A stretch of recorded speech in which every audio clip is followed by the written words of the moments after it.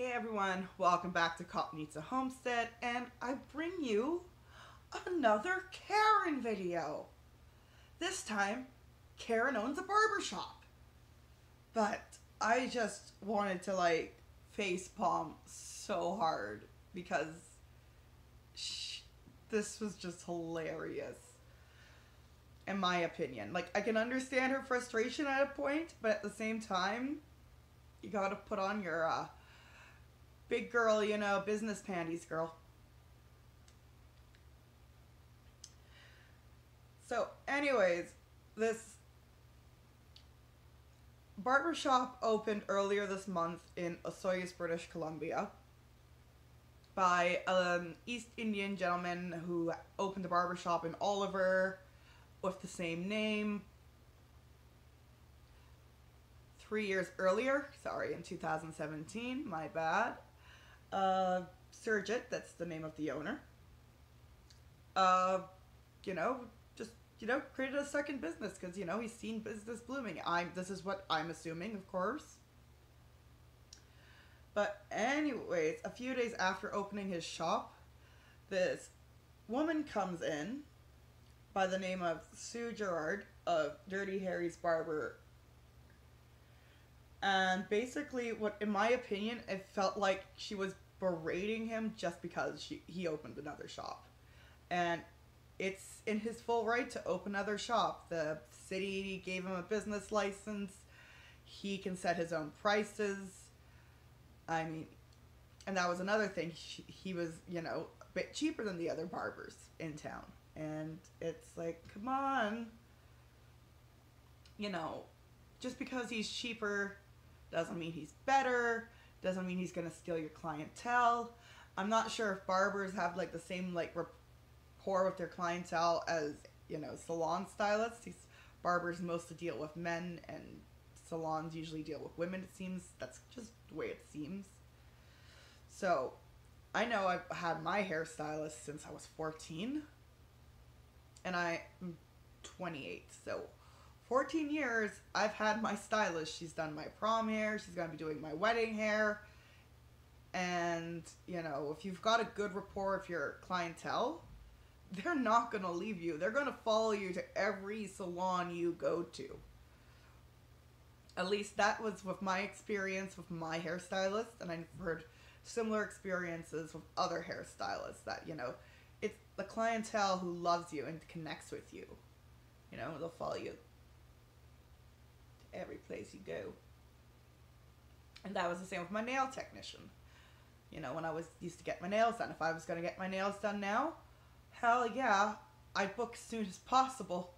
Because Janelle's always booked up. But she's I think in her 4th location since she's moved into town. So I digress, my little tangent there about retention of clientele. So yeah, apparently Surjit's pricing is $15.99 for a haircut. And I'm just gonna play the audio clip and we'll just pause where I want to smash my face. Because I want to smash my face a few good times on this guy. Surprised it's not broken yet, because so many times I just want to go like this.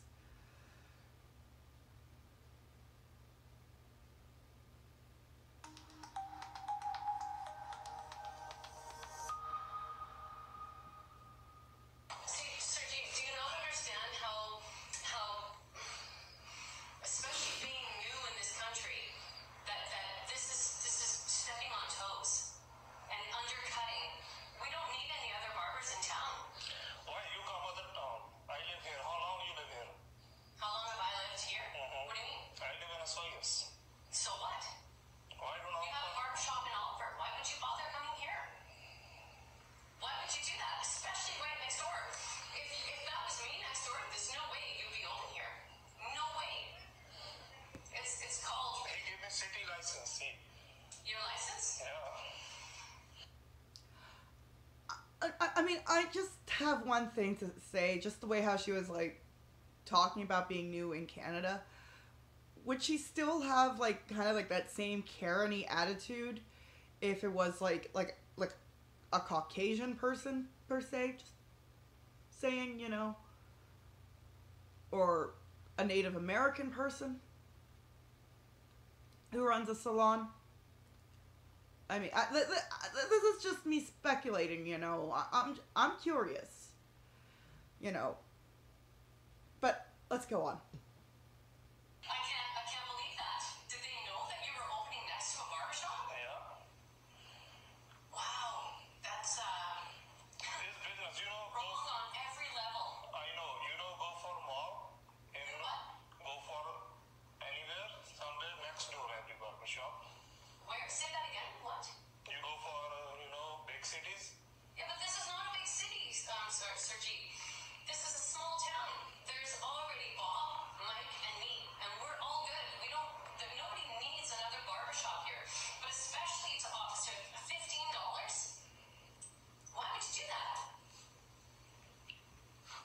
Like, Sir G, okay, let me explain it to you this way. That's like me going to India and being a new guest in the country and then totally disrespecting your people and not caring about what other people thought.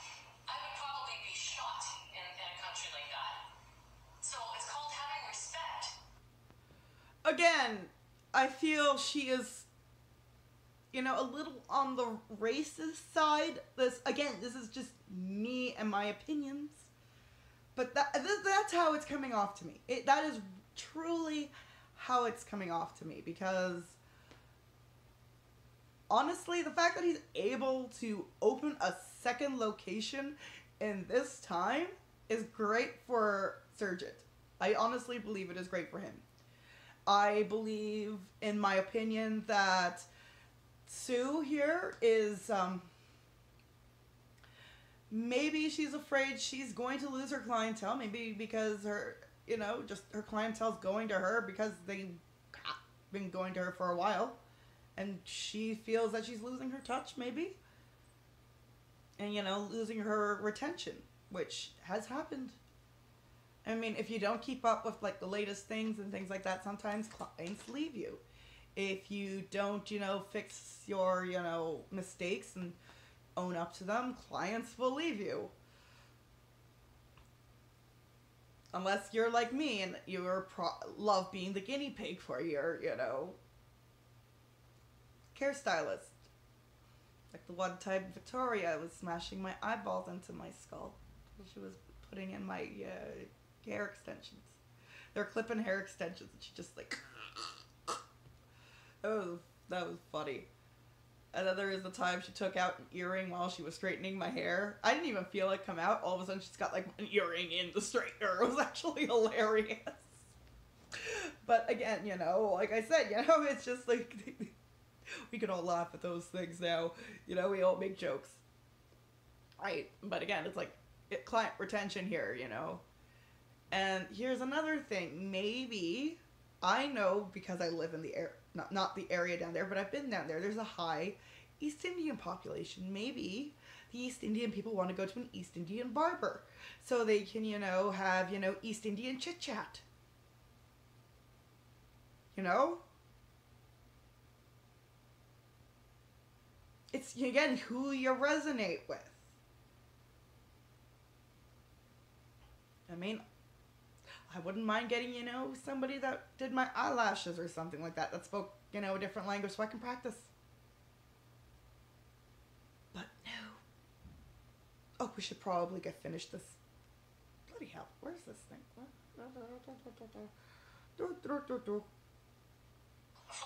people in a small town, it doesn't matter where you live. It does not matter. I know, I respect for people, my prices, then I respect No, people. that's not having respect for people who are already in business.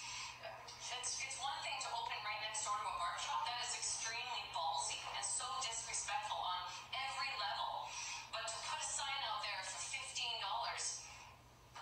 no. Yeah. Again, I can understand her frustration. Bloody hell, Castanet. But I just...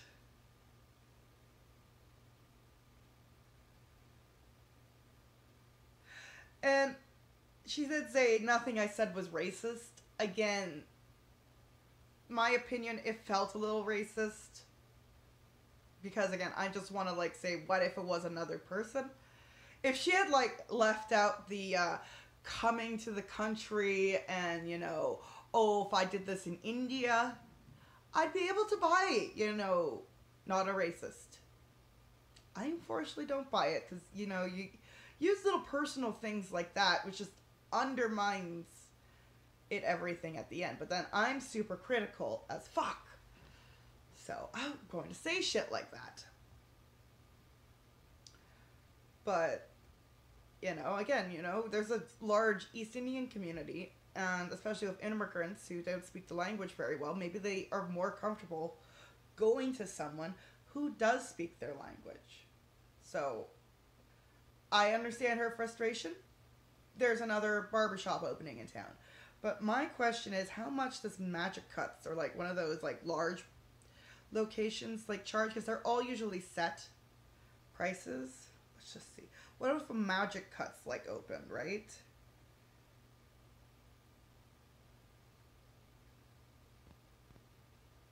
So we've got one of those. Just curious, you know.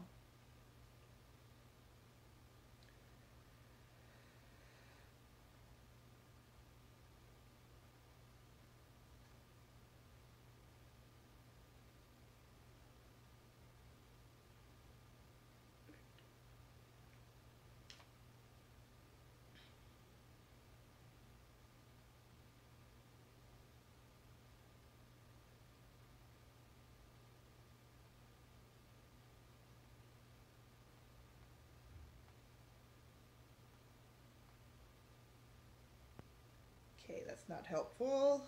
Going to the website's not helpful. There we go. Hopefully.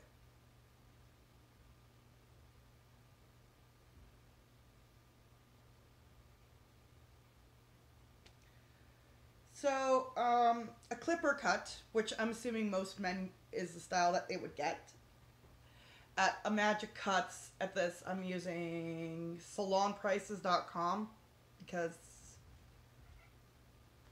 and they looked at Toronto, Ontario, and Quebec.